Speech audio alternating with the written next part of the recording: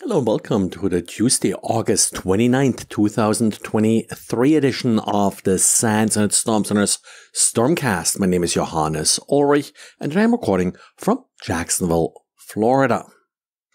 Today we got a very interesting and timely diary by Xavier. Xavier is looking closer at the WINRAR vulnerability CVE 2023-38831, how it's being exploited and how you can detect it. To detect it, Xavier uses zipdump.py, a quick Python script that analyzes zip files. And the trick that's being abused here in order to exploit the vulnerability is a space at the end of a directory name and a space ahead of the extension. So the file that Xavier zipped here as part of his exploit archive is test.txt space/ test.txt space .bat, and that leads then to the execution of the code in the .bat file. In addition to use this proof of concept exploit in order to show how exploitation works here, Xavier also is looking at exploit that he found on VirusTotal to show, well, it works for real samples, and then also how to go further and extract the actual script being executed. And Juniper, a little bit more than a week ago, did release a bulletin with an out-of-cycle fix for June OS. This particular bulletin does fix a number of vulnerabilities. The trick here is that by themselves, some of these vulnerabilities may not sound that bad, but together they can actually then be exploited to gain full unauthenticated remote code execution. I mentioned yesterday how hard it can be to just look at a CVSS score and figure out how severe a vulnerability is. Of course, there's nothing better than to bring home the severity of a vulnerability than an actual proof of concept exploit, and we now have that thanks to Watchtower Labs. And exploitation is actually not all that terribly difficult. It is essentially an arbitrary remote code upload vulnerability that then leads to execution once that code is being loaded via the web browser.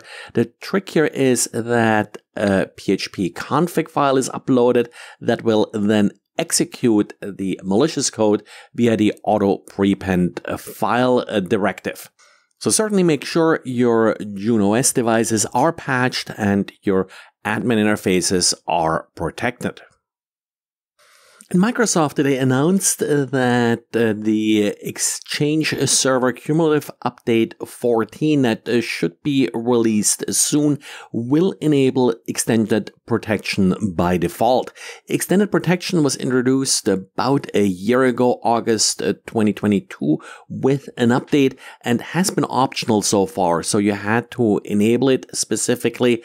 The problem with this is that if you do have an older Exchange server, so something that did not have the August 2022 security update installed, well, you may break server-to-server communication if you enable extended protection. So with enabling it by default, be ready here for some disruption. Read the note from Microsoft. It has additional details.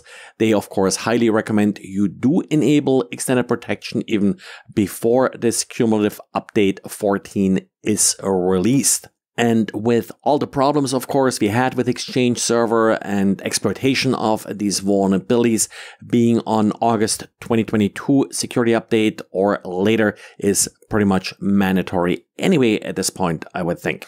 The update itself will only enable the extended protection on the server you install it. There are other scripts available that allow you to enable the extended protection feature on multiple servers sort of across your network. And I talked yesterday about yet another malicious NPM package. Well, NPM is not alone here. Even secure languages like Rust do suffer from the problem that you have occasional malicious packages being published. Latest example was documented by Phylum. Now, Phylum found a Rust package that essentially just communicates back to the attacker the similar things that we talked about yesterday with the NPM package.